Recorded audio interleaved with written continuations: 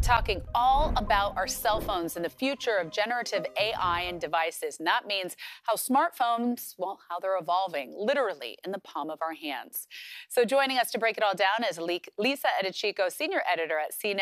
Good morning, Lisa. So although the word is spreading about artificial intelligence, we're really only seeing a limited application for our phones, like editing tools.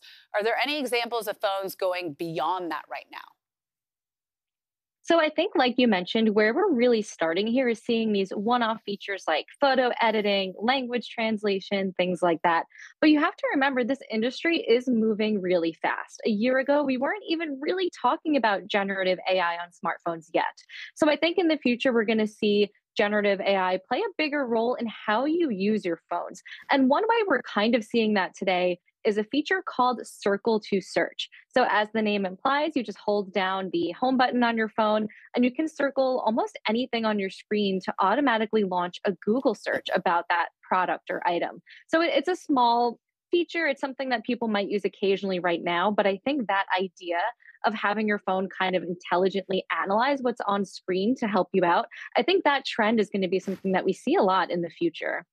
Well, we can see glimpses of what it can do, but when it comes to a foundational level, what do you think generative AI has the power to do for our phones? Of course, so it's hard to say exactly what's going to happen in the future. A lot of companies like Apple and Google and Samsung are pretty secretive about the technology that they're working on. But what I think, in my personal opinion, I think that the rise of generative AI is just going to make it a lot easier for our phones to do things for us. I think it'll mean a lot less of jumping in between apps and having to bounce from one app to another just to get something done. You know, you think about today, if you're posting a picture from a concert, for example, you probably have the camera app open, maybe you're editing that photo in another app, and then you're posting it on social media. I think the rise of generative AI will make it easier to have your phone help you do those things without having to bounce between so many apps. So again, it's hard to say exactly what's in store, but that seems to be the trend that the industry is likely moving in. Well, with the news that Apple could be partnering up with Google to incorporate generative AI into our phones, that really begs the question here, when are we going to see this kind of integration actually pick up? Yeah, absolutely. So I think it's going to continue to move fast. Like I said, a year ago, we weren't even talking about this.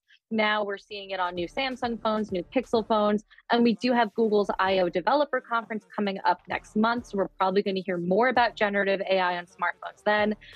Right after that, in June, we have Apple's Worldwide Developer Conference, where the company is expected to make some announcements around generative AI, and it'll likely unveil how it's going to tie that technology into the iPhone. So I do think, as early as later this year, we're going to see more advancements in this space.